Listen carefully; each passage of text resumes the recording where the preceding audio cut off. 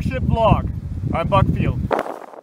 If you follow this channel, you probably know the Tennessee Valley Interstellar Workshop, or TVIW. Over the past 10 years, they have grown, they've gotten more international, new activities, and the organization leadership finally decided to change the name. They selected the Interstellar Research Group to better reflect what they're doing. When I was invited to make a video about the history of the organization, I reached out to Les Johnson, a longtime NASA technologist, engineer, science fiction author, and co-founder of the Tennessee Valley Interstellar Workshop. The story of how TVIW got started involves stolen explosives, official censorship by administration, and the future of humanity and our hopes for it if we survive. Of your background and how you got started in space generally. Well, my background, first thing I have to tell you though, Buck, is in any interview that I do, I have to let people know I'm speaking as Les Johnson, private citizen, because in my day job I do work for NASA. But anything I do for the Interstellar Research Group, or did do for the Tennessee Valley Interstellar Workshop, or do as my work as an author, I have to do on my own nickel. And so any opinions I express here are just my own, of Les Johnson. And it really goes back to 1969 when I was 7 years old, wearing footy pajamas, and was gotten out of bed to watch, I think it was 11 o'clock Eastern time, when Neil Armstrong walked on the moon. And then right after that, my older sister let me stay up with her on Friday nights to watch the reruns of Star Trek. And from there, it was all over. I became a space cadet, which is a pretty common story, I think, in the U.S. for people of my generation. Maybe age 11 or 12. I decided that I wanted to be a physicist, to go work on space stuff. And I think the reason I wanted to do that is because I thought you had to be a physicist. And so it happened from there. I was converted at a young age. Were you involved initially in the formation of TVIW? The idea for the first meeting came about with three of us. It was me, Robert Kennedy, and Gregory Matloff. Were in Aosta, Italy, at a conference sponsored by the IAA, the International Astronautical Association, on ultra deep space missions. That's the only way they can get approval to have a conference, is if they call interstellar travel ultra deep space flight. And all the people in the world who were interested in enabling trips to the stars would go to this meeting. And while we were there, we realized that there were a lot of people in our circles of friends and work colleagues who were interested in the topic, who would never have the opportunity to go to Aosta, Italy, right, to be in a conference such as this. So we decided that we would host a meeting. It was supposed to be a one-time thing, one day. It was going to be in Oak Ridge, Tennessee, which is a couple hundred miles from where I live here in Alabama, where Robert Kennedy lives, and Greg Matloff is in New York City. But we had some friends and engineers that Robert had that worked at Oak Ridge National Laboratories and were engineers in that area, and I working in the Huntsville area. And so we organized a one-day symposium. It was free, and it was just our friends. We chipped in for food, brought in pizza, the whole 9 yards, had a wonderful day, learned a lot, just had a tremendous amount of energy. There were about 35 people there. And at the end of that day, I was in my hotel room getting ready to go to sleep because I was exhausted as one of the organizers of this one-time meeting, when there was a knock on my door telling me that there was another meeting of the group that was happening right then at 9 o'clock after an exhausting day, and that I needed to come over. So I went over and I came in, and Robert was there, Greg was there, and all the other people were there. And they said, this has too much energy, too much enthusiasm for it to be a one-off. We need to do this again. And we need this was at the hotel. This was at the hotel, at the conference room. I think Robert Kennedy may have paid the fee for that room. It was there that everyone decided, in this group of friends from all over the Tennessee Valley, stretching from essentially the Knoxville, Tennessee, Oak Ridge, Tennessee area, all the way down here to Huntsville, that we would do another meeting. And that became the nonprofit group, the Tennessee Valley Interstellar Workshop, which then has gone on to host several meetings that have been attended with folks from all over the world now. How did you start popularizing this and letting people know that it existed?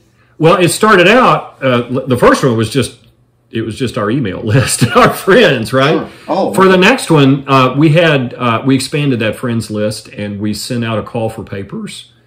and actually solicited papers to be presented and decided to make it a little bit more formal. Although a lot of the people who participated in the meeting were also friends who go to science fiction conventions, which are very different from professional conferences. They're very social events. And was that like the Bain Books tie-in? That's exactly how that happened. You're exactly right. So what year is this? Oh boy, we started in 2011. So 10 years ago, and the next meeting was 2013, I think, and it was in Huntsville.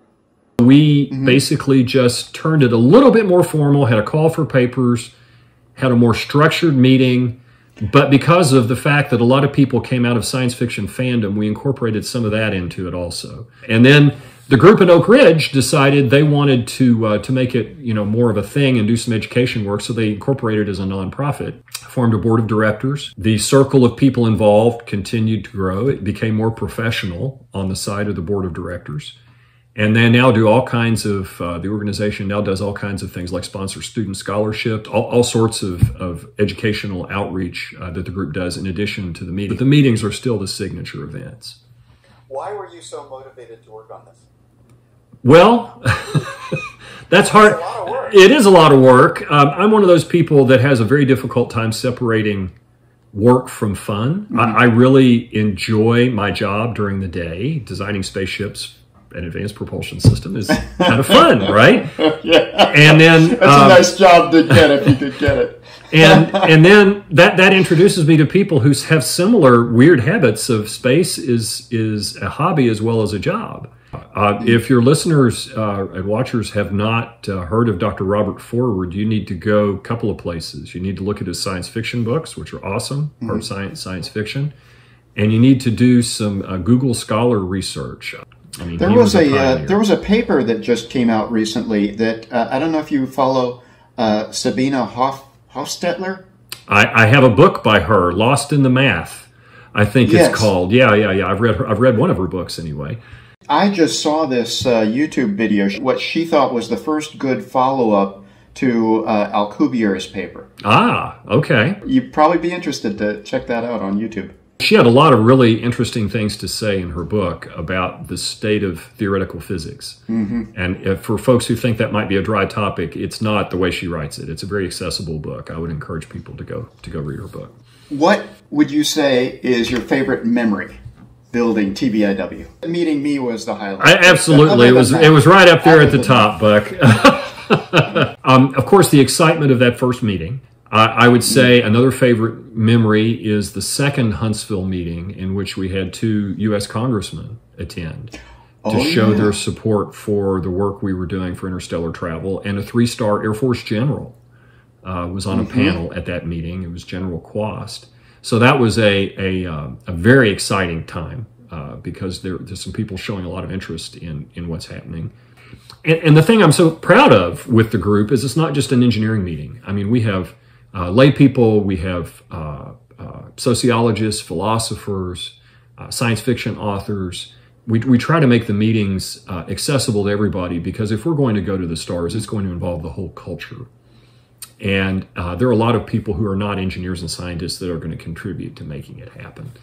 Other than Robert Forward, do you have any particular interstellar heroes?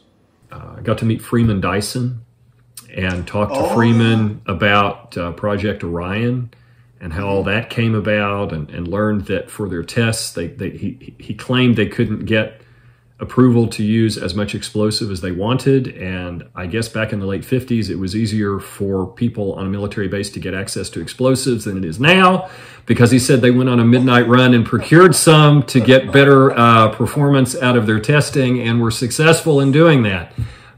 So just fun things like that. I've been really fortunate. Last official question. Yes. Your hopes for our species in space. Wow. Our hopes are, well, I hope, it's hard not to have an American-centric view of this.